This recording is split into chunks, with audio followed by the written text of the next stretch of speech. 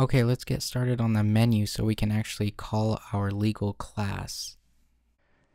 So now go ahead and come on over to our menu main. So we'll go to resources, menu main.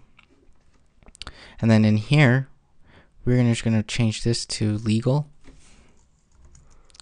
Legal notices. And this one will be legal notices. Wow, I can't spell. Notices. All right. I guess we could cancel that or capitalize that N. Yes, I know you should probably put this in your string resource, but we're not going to. I forgot to mention that Android title is the title that the user will see in the menu. So whatever you put there is what's going to appear in the menu. And now just build the project really quick just so that we can get that ID.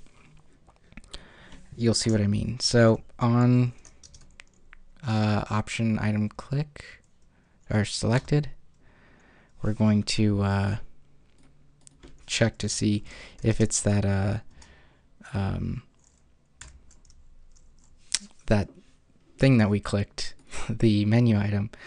So we're gonna get item dot get item ID, and if it's equal to r dot ID dot legal notices, if it's equal to, well, where is it? It's in our menu.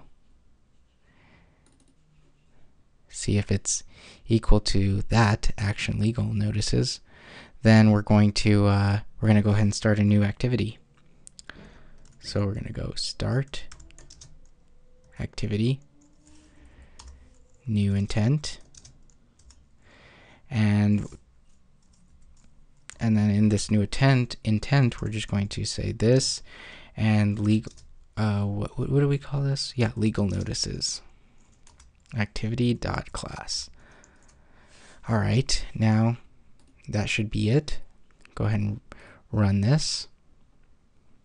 Make sure it works. So this is what it should look like when you run it. You have the menu right there. Click on legal notices, and well, let's see if it'll refresh. There you go. It'll show you the legal notices. Yeah, you should probably put a scroll view or something so you can scroll through it or whatever, but there it is. Rough outline. All right, talk to you guys later.